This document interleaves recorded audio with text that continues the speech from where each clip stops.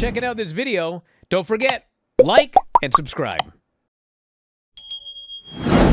Well, we got news today. What was that noise? That was the news alarm, apparently. Oh, is that right? We got a news alarm yes, now? We got wow. Breaking news. Is that like the Lenny counter? The rumors of AEW running a stadium show in Texas have become a reality. As the promotion announced Thursday, they were bringing All In to the Lone Star State. Next year's All In will be Saturday, July 12th, Globe Life Field in Arlington, where the Texas Rangers of Major League Baseball play. You remember that place. That's where they played this year's 2024 All-Star game that you checked out. Yeah, sure, of course. It will be the first pro wrestling show ever held in that venue, and it will be the first ever stadium show in the United States, which is kind of weird because I thought that was Arthur Ashe, but that's what Tony claimed. Tony Khan claimed that. First ever stadium show in the U.S. Well, in a freestanding building, the Arthur Ashe Stadium. Arthur Ashe is literally called the Arthur Ashe Stadium. But that's literally what it's called. It's inside the Arthur Ashe United States Tennis Club, where there's plenty of stadiums inside of a stadium. This is their first stadium that sits alone as a called stadium. The Arthur Ashe Stadium. So no, it's not their first stadium show in the U.S. But regardless, All In this year is at Wembley. All In next year is in Arlington.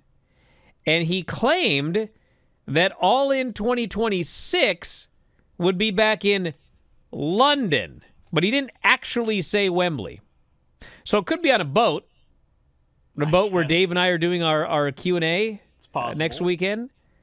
I presume that 2026 London means Wembley. But I guess we'll find out. Sure? Could it mean Craven Cottage? We'll find out soon enough.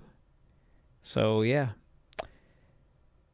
What do you think? 40,000 people roundabouts, I guess, for baseball fit in that stadium. You could fit more in theory if you wanted, you know, to use the entire grounds and everything. All I know is this.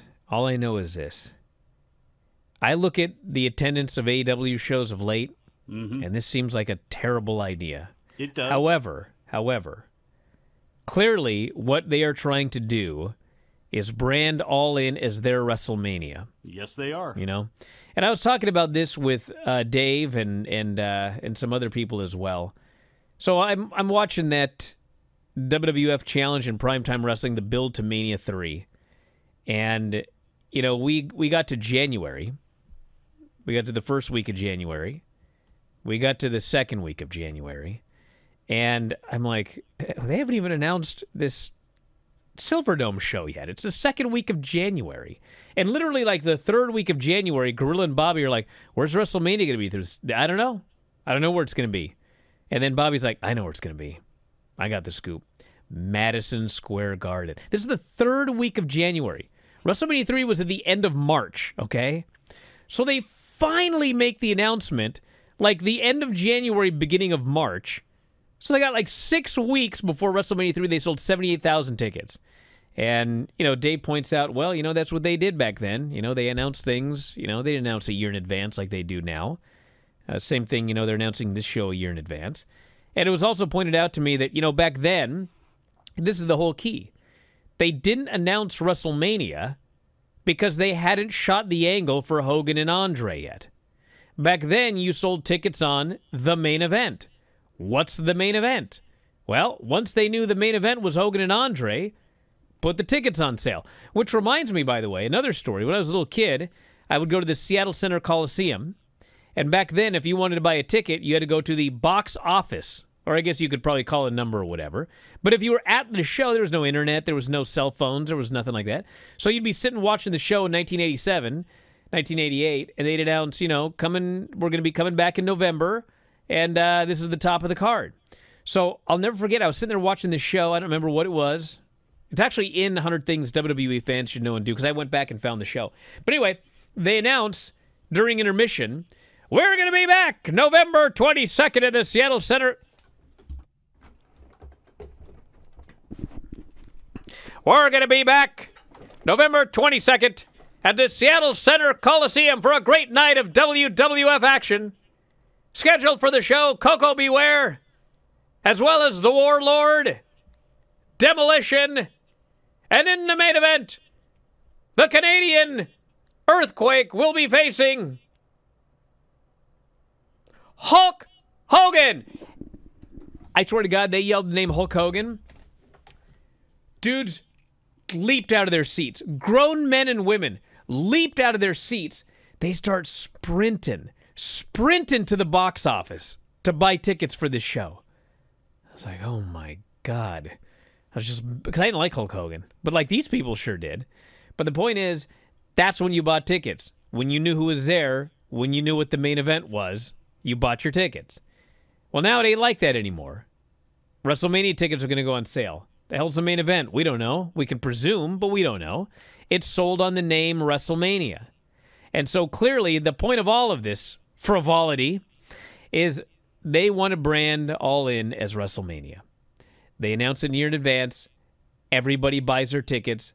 That's the one thing that, like, I think they figure every year we're going to sell 50,000 to All In. Will they do it? I don't know. But they're going to try. Which brings me to what we talked about yesterday. The idea of AEW running a stadium in Australia. So, I have a buddy in Australia, and this is not just some random person who is there. This person works in live events. This person works in... They're a big fan of AEW. They follow WWE. And this is what they had to say about this. And this is kind of long. They didn't want work in management for a national TV and radio network, so they didn't want their name out there, obviously. But they said, while AEW airs on ESPN in Australia, it isn't the powerhouse channel that it is here in America. Since beginning on ESPN in February 2023, Dynamite, which is frequently preempted for live sports, has only charted in the top 20 on Foxtel once, June 8, 2023. It came in 20th with 20,000 viewers. It's typical for Thursday programming is around 18, 19, 20 to draw 20,000 or so viewers. This indicates the usual number is below 20,000 viewers. This is your Australian viewership of AEW. There's an argument being made the majority of AEW viewership in Australia is on Triller. Subscriber numbers are not readily available to a micro level, but when you consider that before it was broken up, WWE Network had 389,000 non-American subscribers, it would indicate that even WWE was not getting big numbers in Australia for their OTT services.